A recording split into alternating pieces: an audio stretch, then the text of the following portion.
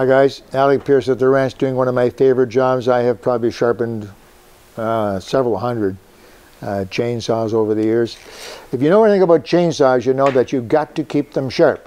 If you don't keep them sharp, they stop cutting well, they get hot, and pretty soon you've got a ruined chain.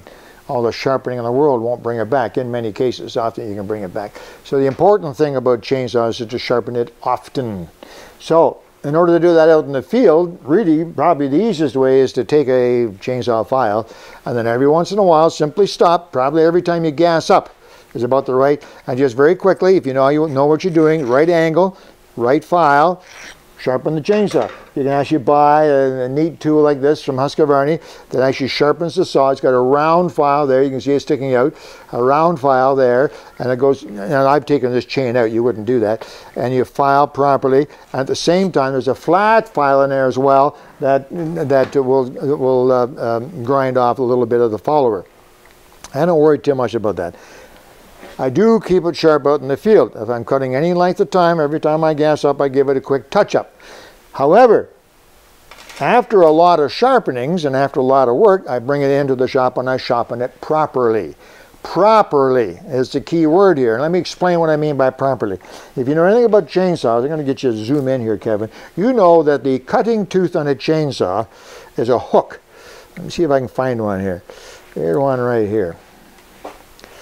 You see that? Can you zoom in? I'm going to hold this perfectly still, Kevin. I'll put the file on top of it right there. Can you see that from over there? Can you see that that is a hook? It's not a flat. It's not a sharp blade.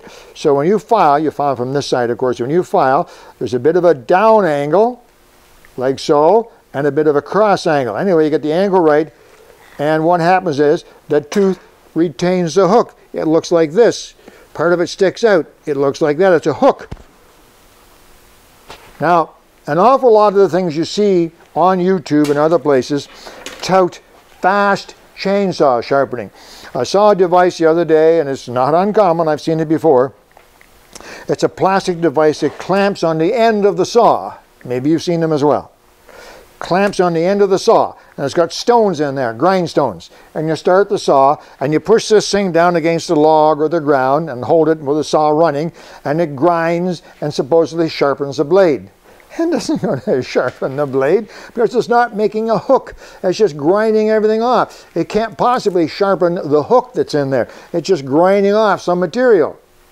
When you put the blade back on, or when you start the saw to cut again, it might feel like it's sharper, but you are ruining the blade. If you don't have that hook, it's not sharpened properly. To get the hook, you have to have the right angle, two angles. Angle on it's hard to explain, angled across the blade, across the chain, and also tilted like this. Has to be right.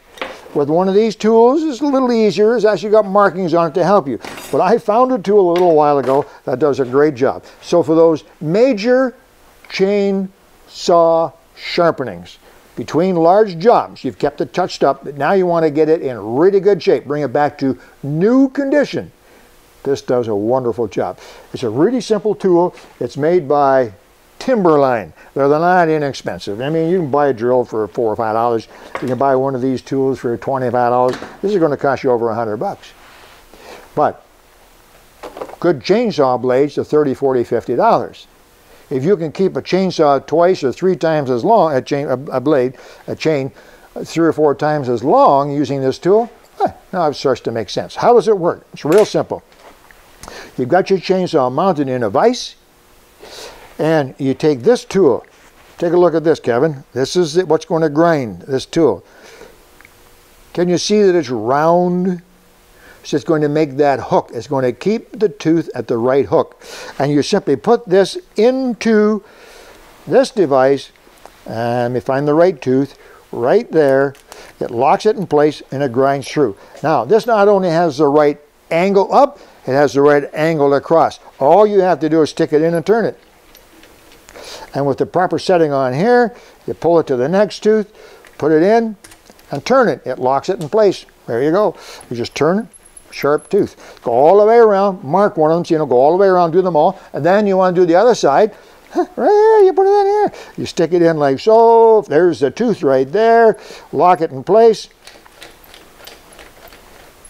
3 or 4 grinds, next 3 or 4 grinds. And what this is doing, keep in mind what it's doing, you got the right angle to the chain and the right vertical angle or off vertical angle as well.